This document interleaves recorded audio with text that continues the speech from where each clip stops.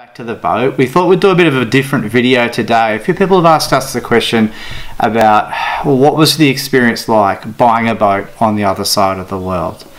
So this is a bit of a video about what it was like as Australians travelling to and then buying a boat in Europe.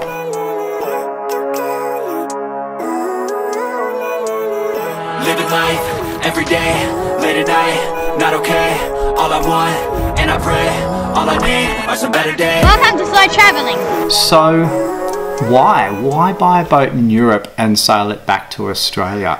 Well, if you have a look around the sailing YouTubes, you'll see it is a very popular idea, and there's good reason that you're seeing these Australians buying boats in Europe and sailing them back down under. And the reason for that is that there's some pretty good deals to be had. The European boat market is a little bit more depressed, and it's just so much of a bigger market than the Australian market. Would you make money doing it?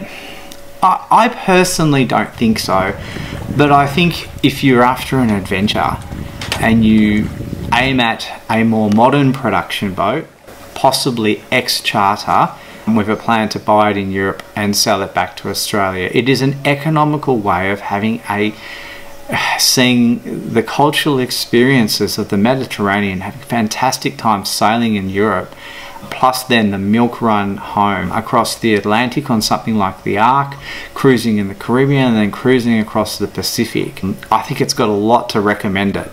So how do we start to go about looking for boats in Europe? Yacht World, obviously.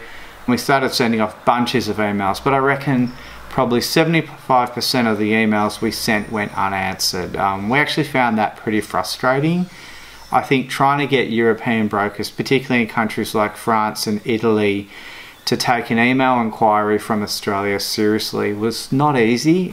Plus, I think the nature of some of these markets is if you're there in person, if you're Johnny on the spot, you're probably going to have more success than sending emails.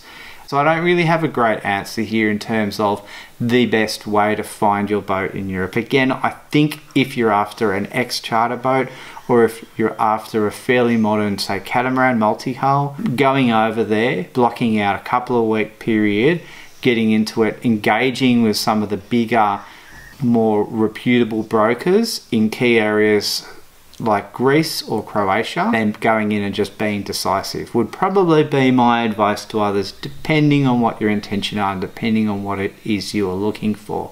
We decided we really liked the Moody's, and we started honing in on the Moody's, so we hopped on the Moody Owners Forum, which is just a fantastic resource for anyone thinking of owning a Moody. We got in contact with a guy who was selling a Moody 425 in Malta. I actually knew with the boat. A family that we know of was sailing on this boat previously, so I knew a lot about the boat, and he was fantastic. We went back and forth on email and he answered any question I ever had. So in the end, that's what worked for us. So once you've found a boat you want to buy, the actual process of buying, I guess it depends. If you've found a boat that's with a broker, then you would go through the process with that broker. You could obviously buy a boat privately and undertake the transaction yourself. It is straightforward enough to do, but it does obviously carry an element of risk and a bit of trust there depending on how you go through it. You can use things like escrow. In the end, in our case, we had found a boat privately. We were looking to buy a boat privately.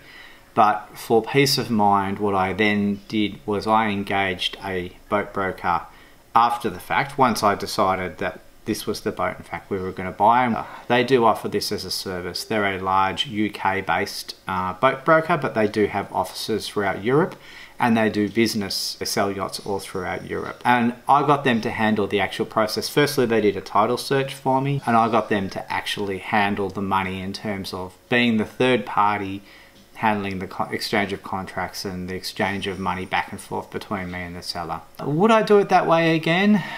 Look, in the end with us, we had such a good relationship, I think, with the seller, the previous owner of the boat, that it was probably not that necessary. And obviously it was a service that came with a fee, and it was a fee that I paid.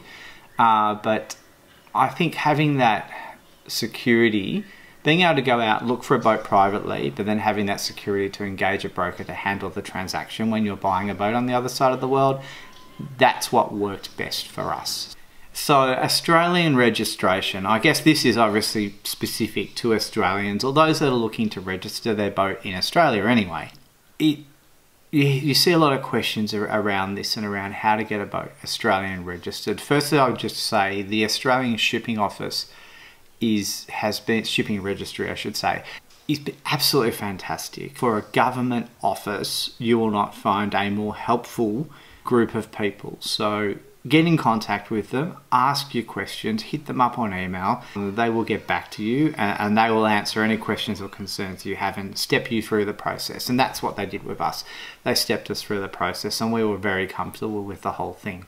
We did provisional registration, which is something that I would recommend because it means it gets you sailing as quickly and easily as possible. So I would suggest that you do the provisional registration, but it depends on what your intentions are and what your circumstances are. I guess the thing I would call out is there is a requirement to get the bill of sale, an original copy of the bill of sale, back to the shipping office in Australia. Now, in our case, this was the cause of a bit of delay because the thing got lost in the mail, didn't it? As it does.